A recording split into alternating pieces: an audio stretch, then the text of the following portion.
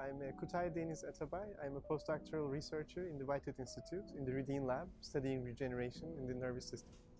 Planarians are freshwater flatworms that have the ability to regenerate from any kind of injury, and that they have been studied for hundreds of years to uncover mysteries of regeneration.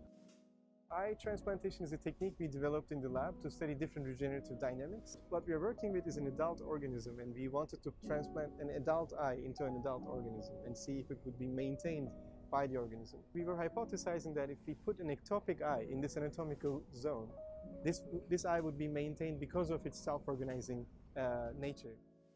We worked on developing this technique for about half a year to a year, trying to get the minute mechanics right.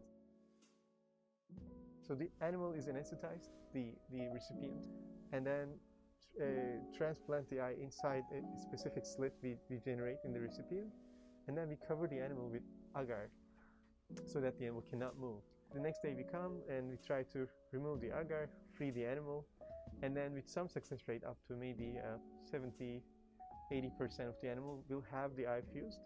After that, if the eye is transplanted in the correct location, the eye is indefinitely maintained, and that eye also will wire itself into the brain.